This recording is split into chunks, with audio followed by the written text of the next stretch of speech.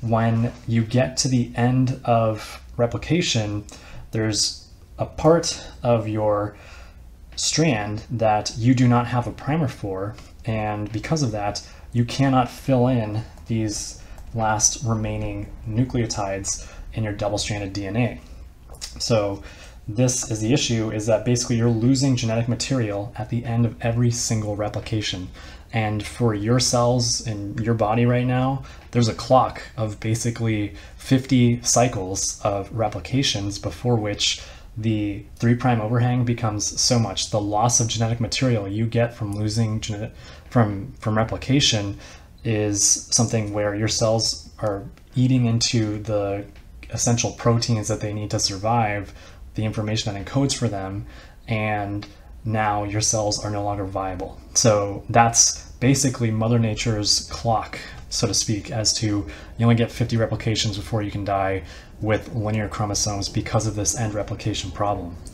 Now, when we look at telomeres, telomeres are really just these hexameric repeats. And what I mean by that is they are just these 6 nucleotides, T, T, A, G, G, G, and they're multiplied by some n number of times, and these can be thousands of base pairs long.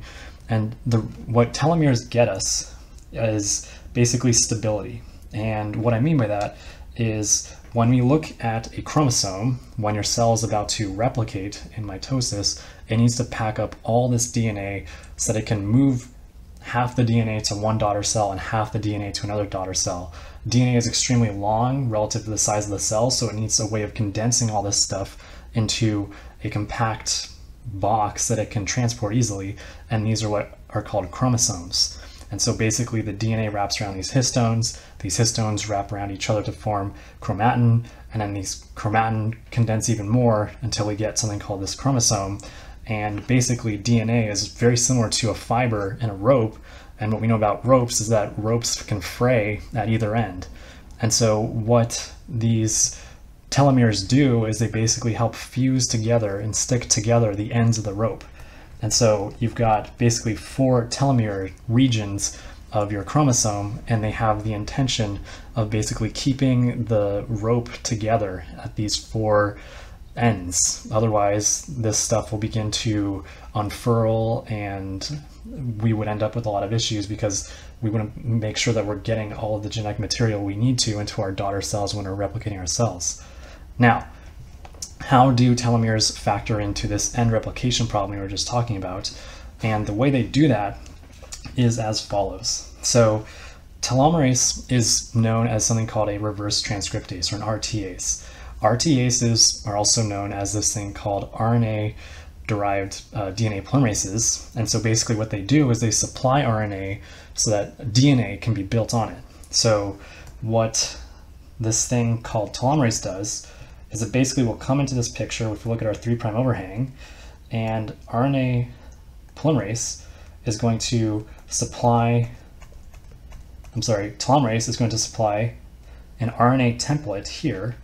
And what we know about our DNA polymerase is that it is perfectly happy building onto this 3' end. So DNA polymerase will come here and it will synthesize the complementary strand of DNA out to here. I'll just try to make sure this picture is consistent. But basically, what is happening with our telomerase is it's supplying RNA to extend this 3' overhang even more. And the consequence of this is now that you've got even more of this 3' overhang, we likely will be able to make use of a primer, an RNA primer, to come down. And so telomerase and the RNA primer will leave. The DNA on this 3' overhang will stay, but it will be even longer. And then we're going to have a primase come in, which will be known in eukaryotes as DNA polymerase 1. And this is going to have the following characteristics, where we have our 5' end right there and our 3' end, and this is a critical component because what happens next is that DNA polymerase again is going to be able to come in here and it's going to be able to build in the complementary DNA nucleotides to extend this thing. And then what happens next is we're going to remove this RNA primer. This is done by something in eukaryotic cells called RNase-H.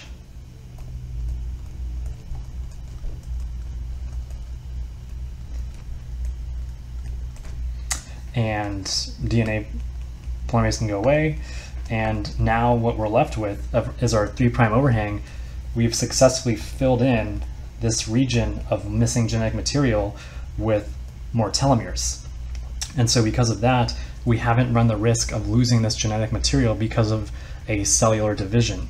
So that is the key thing that happens during this process, because now we are able to replicate indefinitely and extend the life of a given cell. And there are consequences to this. One of the most notable is the fact that when you look at a cancer is basically uncontrolled cell growth. And there's a reason that Mother Nature has built in this quote-unquote end replication problem, because it is basically a limit to the number of times the cell can replicate. Now, if you had a way of turning telomerase on indefinitely, telomerase is just going to keep extending this DNA indefinitely. And so your cell is never going to have to worry about losing its genetic material from all these divisions. And so that is the reason why cancers become quote-unquote immortal, because they are not subject to the same rules and regulations that the healthy normal cells in your body are.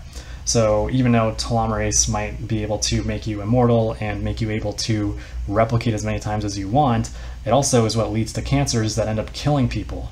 And that is something that is very double-sided to this whole thing, or notion of how do we extend the cell's life, because we're basically understanding now that, you know, it's a double-edged sword to what we're doing here. But I will leave the philosophy at that, and I just think this is an extremely interesting topic to see how telomeres and telomerase are able to help us recover the DNA that we are losing after replications, and how it's also able to stabilize our chromosomes that we're able to successfully complete cellular divisions. So with that, I will end things. If you have any questions, let me know, and thank you all for watching.